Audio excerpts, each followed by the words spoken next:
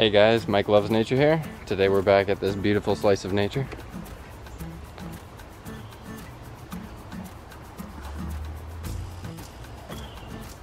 Today we're here to gather some leaf litter for our worm farm. If you're wondering what leaf litter is, it's essentially just the forest floor.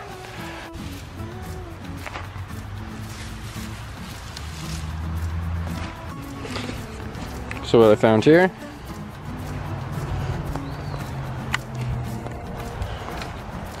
is some decaying log and a really muddy decaying log. So I grabbed some of this stuff. This is something worms will also really like to dig around in and give something to break down over time, hold moisture. So what I've done here is I've captured a little isopod that I saw. It's one of those yellow dotted ones.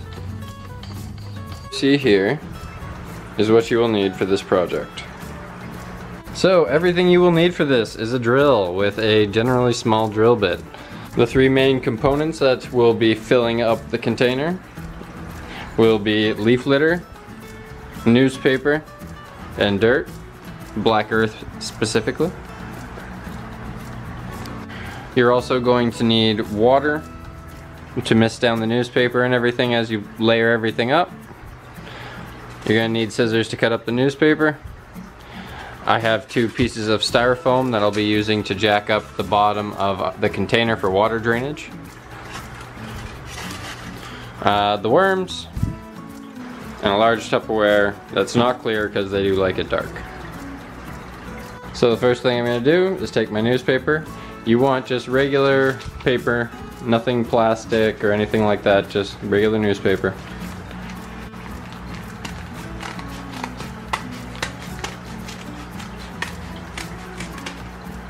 And I'm just going to do this to all the newspaper now.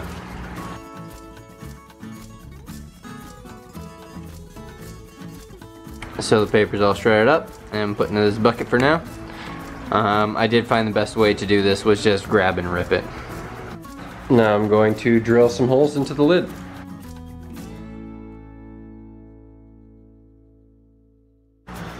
So I've added a bunch of holes to the lid here. That's going to allow some airflow and moisture to dry up and get out of the containers so stuff doesn't get moldy.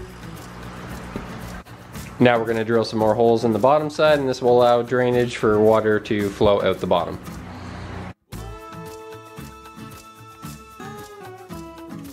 As you can see, I put far less holes in the bottom. This is just to mostly allow some water to drain out.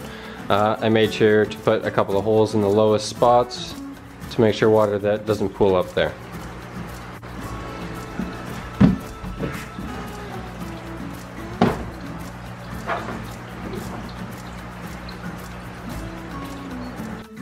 So now what I'm going to do is I'm going to do layers of newspaper, leaf litter, and black earth.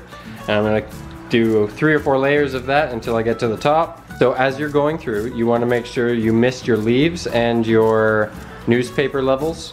Just enough to hold moisture, just get them nice and wet, and then you're good to go, and you keep making your layers all the way to the top. So you just want to cover everything.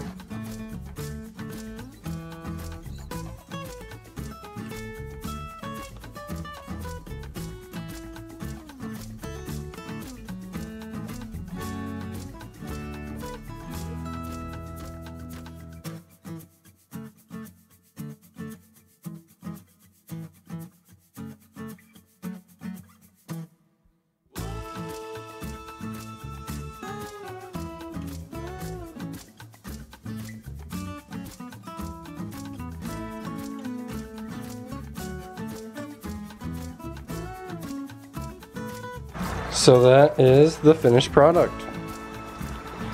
I added a little bit more leaf litter to the top to kind of help hold some moisture in the top area there. It's not exactly needed, but I felt like doing it, so I did. So I went ahead and picked up some Nightcrawlers for this project. I've got 5 packs of 12.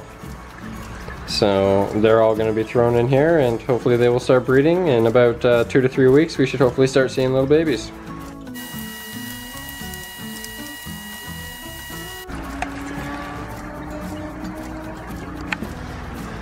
So now I've added all the worms. They're still a little cold because they were in the fridge, so they're a little docile. But from here on out, they'll be living in this container.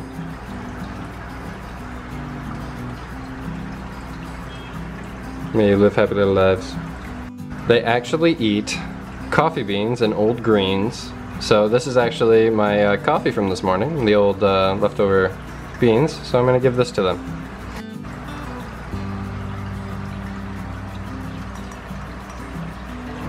So I put the lid back on. I'm gonna shove it underneath my my fish cabinet here, and it shall live out its days.